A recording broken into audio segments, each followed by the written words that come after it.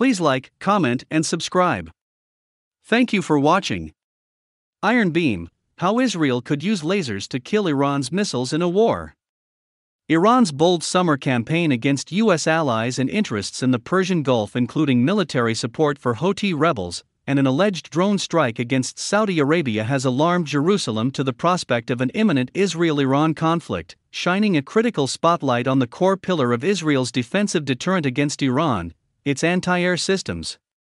The operational and logistical flaws in the Israeli Defense Forces (IDF) technically impressive, but expensive, and unwieldy four-tiered missile defense shield have reignited Israeli interest in laser technology.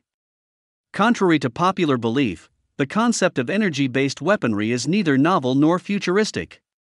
The Israelis have been evaluating a project along these lines since the early 2000s, when a laser missile defense system was proposed as an alternative to the Iron Dome short-range air defense system. The dome eventually won out, with the Israeli Defense Ministry concluding that laser technology had not yet matured into a cost-effective and operationally sound investment. But Israeli defense firm Rafael Advanced Defense Systems resumed R&D work on a laser-based missile defense prototype in 2009. Rafael Systems unveiled an early concept model, named the Iron Beam High Energy Laser (HEL), at the 2014 Singapore Air Show. That system employed dual multi-kilowatt solid-state lasers, compatible with any radar and capable of being mounted on a wide range of vehicles.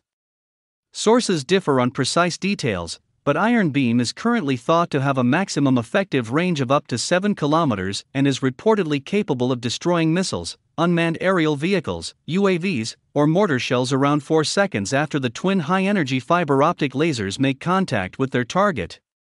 The national interest previously outlined two major problems facing the Iron Dome: poor cost efficiency and vulnerability to swarm tactics.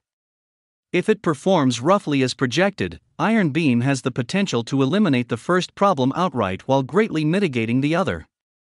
When accounting for the price of the Tamir interceptor missile, as well as all the redundancies designed into the system to minimize failure rates, every Iron Dome interception costs around $100,000 to $150,000.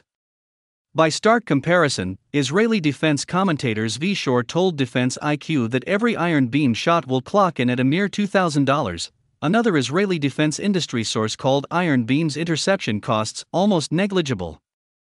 If you liked this video, hit the notification button for more news from Middle East. Thank you for watching.